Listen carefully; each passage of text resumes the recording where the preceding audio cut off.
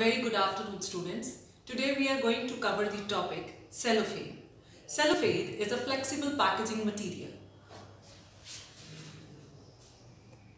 It is a thin transparent sheet which is prepared from regenerated cellulose.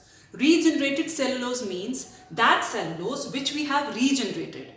Later on, I am going to tell you about its production method so that this term gets much more clearer. It's having low permeability to air, oil, grease and microorganisms and water, which makes it useful for food packaging material.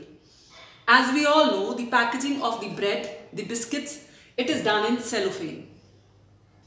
The properties of cellophane includes, it is odorless, tasteless and biodegradable.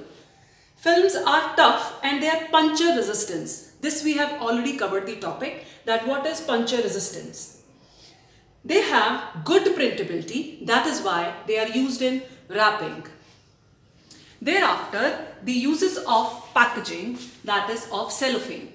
They are used for packaging of volatile oils, cornflakes which are packed in duplex board cartons, that is the inside of the carton is having cellophane.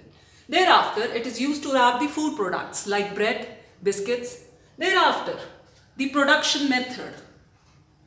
Cellulose, which we get from the wood and other sources, is dissolved in alkali and carbon disulfide. This produces a viscous, which is also known as viscose. This solution is allowed to pass through a slit. Slit means a narrow orifice. Then it enters into the bath of dilute sulfuric acid and sodium sulfate.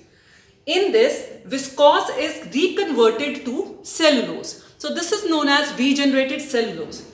This cellulose which we get is passed again and again through different baths of dilute sulfuric acid and sodium sulfate.